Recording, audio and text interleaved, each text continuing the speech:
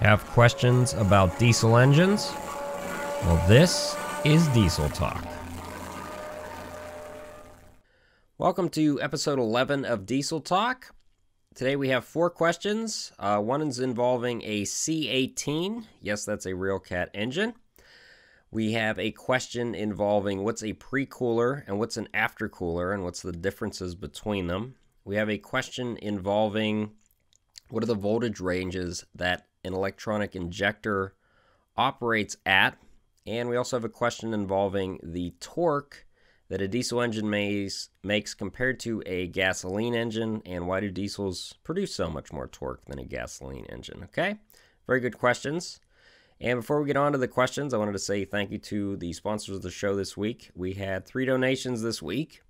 We had a $50 donation from Steven. Thank you very much. We had a $20 donation from Jonathan. And we also had a $50 donation from Mike. But Mike also sent me some shirts and a hoodie, and I'm actually wearing his hoodie. And this is the company name there. And he's in Pennsylvania. He sent me this nice hoodie and a $50 donation, so I wanted to say thank you for that, Mike. And if you would like to send donations to the channel, it's adeptape@yahoo.com on PayPal. And on to the questions. Thank you. Okay, so Cody asks, do you have any specs for a C18? And I replied back wondering what he meant, like as far as specifics for what. And he basically just wanted the displacement and horsepower. So C18 is an 18-liter Cat inline-6 diesel engine. It's based off the C15, which is based off the 3406. Basically uses, from what I could research, because I've only seen these engines, I've never actually had one torn apart. I do know they put them in fire trucks, things like that, things that were really wanted a lot of horsepower, and it's basically a beefier version of a C15. Same dimensions, block, and everything from what I could tell. The displacement's quite a bit higher, though. It was, I'll show you a little displacement picture here, almost 1,100 cubic inches. It uses, since it's based off the C15, it's wet liners, overhead camshaft, electronic unit injectors. And the big difference between them, other than the 3 liters of displacement, is the horsepower. The one engine I was researching, which is a CJP serial number prefix, it had 950 horsepower, and that's a 2,400 foot-pounds of torque. Now, the C15, on some of the models like the MXS, you could go up to 600 horsepower, but, I mean, 950, that's a big jump, even for a 3-liter increase in torque.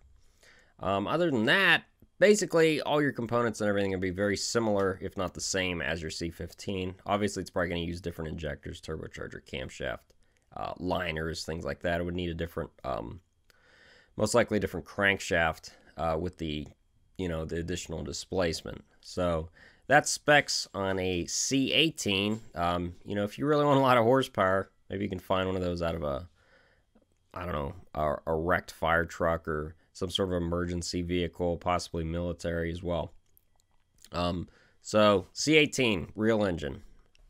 So Jason asks, what's the difference between a precooler and an aftercooler? And some people call them aftercoolers, some people call them ATACs, which stands for air-to-air aftercooler. Some call them a CAC, which is charge air cooler. There's a bunch of different names for them. Basically, your aftercooler, we'll just call it that, is what sits in front of your radiator, and it's air to air. So your boosted air after it leaves the turbocharger goes through the aftercooler. It then uses the outside air getting drawn across it to reduce the temperature of the charged air, and then it gets pushed into your intake manifold. Because as things get compressed, the heat contained in them and the friction of compressing the molecules increases the temperature. So if you can decrease the temperature with it under pressure, and then you want to cool as possible intake charge for dense air into your cylinders, so that's what that's for. So what's a precooler?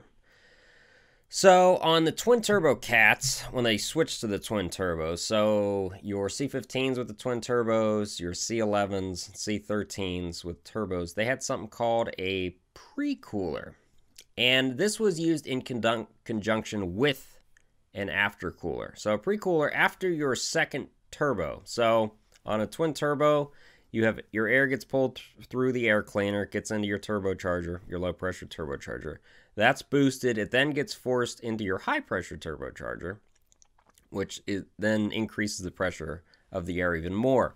Since these systems run at higher boost and the air is getting more and more compressed, the temperature increases of the air. So since you want a cooler intake charge, you need to cool that air. So you have to send it to the CAC, but since a truck's hood doesn't really increase in size from a twin turbo to a single turbo, you can't really make the CAC bigger and bigger. So they made something called a precooler. So the precooler, after the second turbocharger, the air is forced through a precooler, which is a coolant to air cooler. So it runs coolant through it.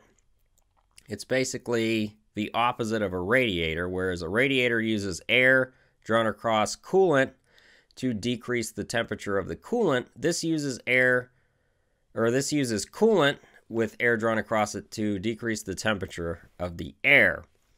And so basically you're just dropping the temperature from the really high temperature that the secondary or the high pressure turbocharger is pushing out through the precooler, drops temperature slightly, then it goes through the CAC or aftercooler back into your intake manifold.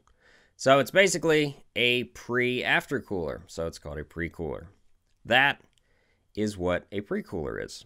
And that's the difference between a precooler and an aftercooler. If you notice you're getting coolant in your intake at all or in your turbocharger boots or anything, check the precooler, because that's really the only place in that system where coolant would be introduced into the air system there before reaching the head. Okay, that was a pretty good question. And I'm going to ask, electrically, the injectors on what range of voltage work? How the high voltage gets built up? Thank you. So, the engine only operates on 12 volts. The ECM, which controls all the sensors and everything, it's only supplied with 12 volts and grounds. Now, most of the sensors and everything are on a 5 volt reference voltage. But the injectors actually operate on a much higher voltage. They operate, according to Cat here, at 105 volts. Now, some of the valve covers, you'll notice they have a sticker that says 90 to 120 volts, depending on what model engine it is. But basically, your ECM gets its 12 volt voltage, just battery voltage, and then it bumps that up to 105 volts. And what it does then is it uses that higher voltage to fire the injectors. Now, on most ECMs that go out, it's usually for current faults on the injector. So usually that system that's increasing the voltage and then firing the injectors, that's basically the hardest task for that ECM to do, and that's usually the failure point of those ECMs. And it uses that to fire the solenoids on each injector, because on any sort of electronic and unit injector, including like the C15s that have the rocker arm, or a Huey system where it uses high pressure oil, or even a common rail which uses really high fuel pressure, it still has an electronic solenoid, and the ECM fires those, and it uses the higher voltage, the 105 volts. We have Avery, and he asks, maybe I already talked about this, sorry if you did, but why do diesel engines make more torque at low RPMs than a gas engine? Is it the higher compression, higher boost, longer stroke, or something else? Sorry for the stupid question. Not a stupid question. And thank you for the videos. So, why do diesel engines make so much more torque? Now, they usually have a much lower torque range than a gas engine. I've talked about horsepower on here before. You know, horsepower, you need lots of speed and torque. But a diesel makes a lot more torque at a lot lower RPM. And why is that? And they usually don't rev as high. Well, basically, two bigger things. Obviously, it has a turbocharger, but that's not really the reason why they make so much torque. Even the older engines before they were turbocharged would make a lot more torque than a gas engine would. Now a turbo will help more with horsepower because it would force more and more air into that cylinder. So the big two things are, and he even noted it in the question, your compression ratio and the mechanical advantage that the engine has due to the longer stroke. So a lot of gas engines rely on higher RPMs to build horsepower.